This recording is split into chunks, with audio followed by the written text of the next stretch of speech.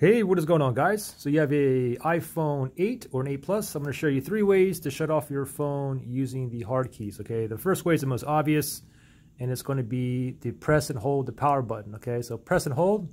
I'm going to keep holding here. You got to wait a while until this pops up here. The slider off. Now you can go ahead and slide to shut off. Now, a way to bring that up faster is you can do the volume up and the power button. I can press and hold both of these buttons. Just press and hold, and this will come up a little bit faster, okay? Another way to do it is instead of the volume up, we can use the volume down key as well. So volume down, power button. Just go ahead and press both of those buttons at the same time. Press and hold, and then this will pop up, and then you can go ahead and slide off from there. The thing is, using the 2-key combo instead of just the one, it's a little bit faster. If I just use the just the power key, press and hold, it takes another like couple seconds for that to pop on.